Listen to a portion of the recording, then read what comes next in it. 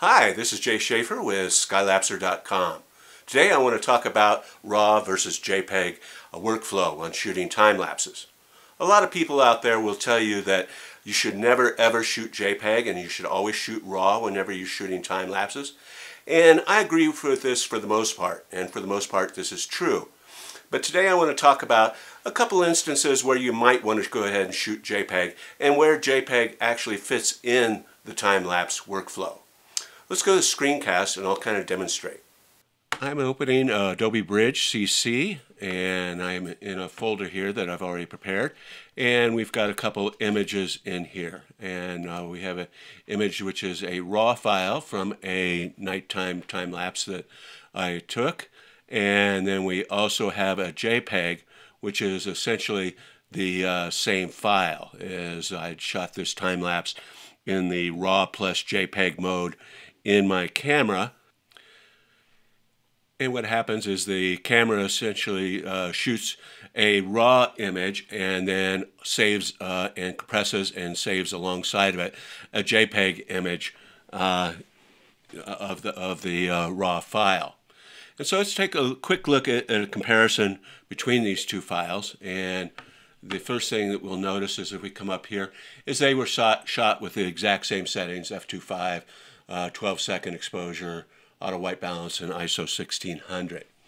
And if we look at the resolution, it's 4,976 by 2,800. And then on the JPEG, the file size is 7.14 megs. And you'll see that it's in the sRGB color space.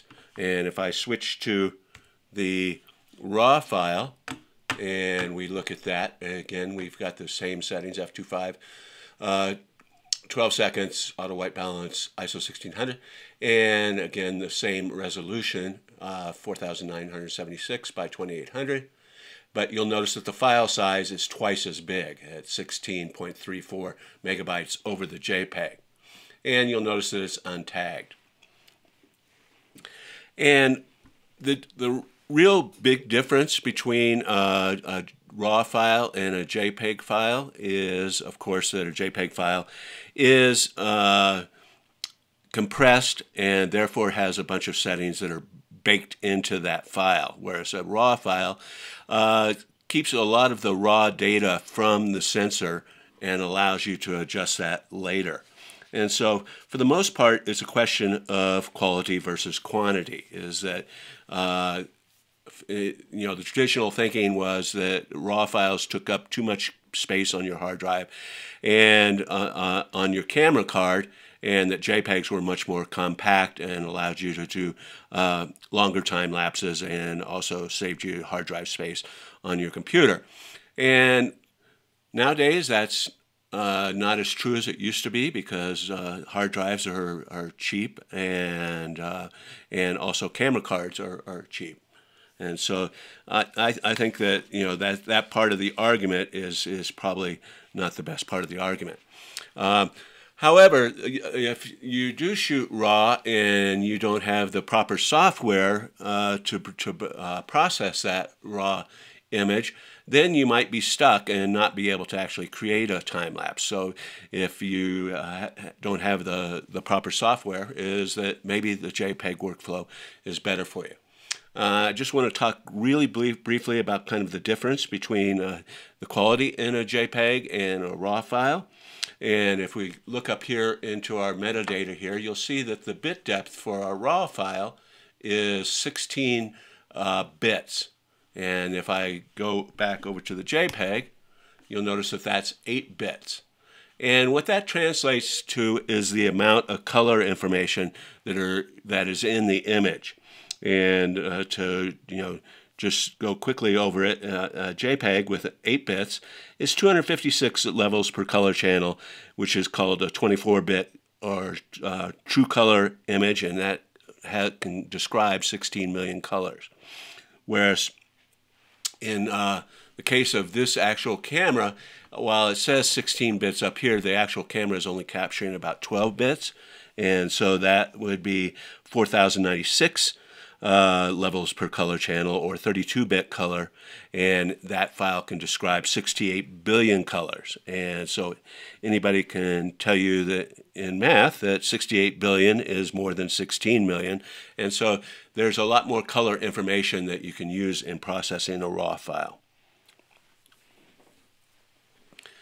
And also, a JPEG file is compressed, uses spatial compression. And so we can actually look at, I want to compare two files here, is that we have this file that was taken with the Panasonic GH2, and it's 4,976 by 2,800, and it's 7.14 megabytes. And I'm going to compare that with an image taken with a GoPro camera, and you'll see that it's actually smaller in resolution than the Panasonic JPEG at 3840 by 2800, but it is larger at 8.11 megs. So it's the amount of compression affects the file size in a JPEG. All right, let's talk about workflow. So I've got a kind of a diagram here, and this is for using a piece of software that I like to use to process my time lapses called Panolapse. And so if you photograph your image as JPEGs, and you may be stuck doing that if you're using an iPhone or a smartphone of any sort, or let's take the example of a GoPro, which only shoots in JPEG. And so the kind of the workflow is kind of the quick and what I call the quick and dirty workflow. All you do is take that series of JPEG images, and then they're an image sequence, and you put that into the software for processing, whether it be QuickTime or Panolapse or whatever application you're using to turn that JPEG sequence into a video file, and it processes that, and that turns it into a video file. Quick, easy, and done is beautiful. However, kind of the more common workflow is to take, if you photograph in RAW, or if you photograph in JPEGs, is pre-process those images to get the optimum exposure and to make up for any kind of odd exposure things that tend to happen in time lapses, and you can color correct and stuff like that. And then once you process those images, then you output them as a JPEG sequence, bring that into your software to turn that into a video, or turn that into a processed JPEG sequence, for example, using deflicker. And then you can either have that final video file straight out of there, or you can do some additional post-processing in that workflow. So the bottom line is that if you are shooting in RAW, that's probably the best way for quality, and you have to pre-process, and it takes a little bit longer, but you'll probably end up with a better looking time lapse. You can go with the straightforward JPEG straight out of the camera, make yourself a time lapse workflow, and oftentimes if you're just posting something to the internet, that's a great way to work. I want to go really briefly into image processing, and so if I go here, I can, if I double click on this RAW file, that will bring that up in Adobe Camera Raw, which is a great application for processing your images. And so I can go in here and I can hit the auto button here, which will optimize my exposure, and then I can do some adjustments here. So if it's, for example, I can see my blacks are clipping here, and I'll bring those out so they're not clipping anymore. And I can do a little bit of a vibrance to bring out the stars, and a little bit of saturation to bring out the sky. I can also adjust something like color temperature to make the image a little bit bluer, which I found is more pleasant. And then a really cool thing that I can do is I can actually do some noise reduction here, because this image was shot as underexposed, and so therefore it has quite a bit of noise in it, and so I can add some noise reduction there. And then once I've done with that image and done the processing I want to do, is I can click Done. And if we come down back into Adobe Bridge, you can see that we have a little settings icon here that lets us know that we've done some processing to that. And what that's done is generated a XMP sidecar file with all of our settings and adjustments. However, it has not affected the original image. Those original pixels and all that original data is there, and then those settings are just kind of applied over the top of that as a sidecar XMP file.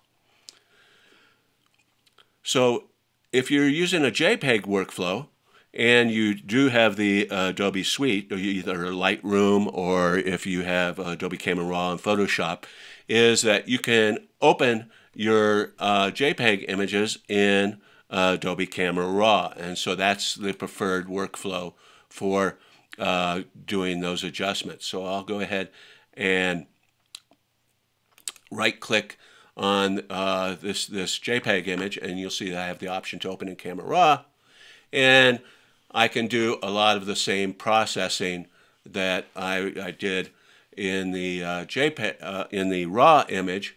Although you can see right off that this is far noisier and has less color information, and that the histogram is quite a bit different. So I'll go ahead and fix the black clipping here, and I can take the temperature, turn it a little bit bluer, and I'm going to bring the exposure down slightly, and you can see this is quite noisy. And if I add some vibrance here, then I can go back here to my noise reduction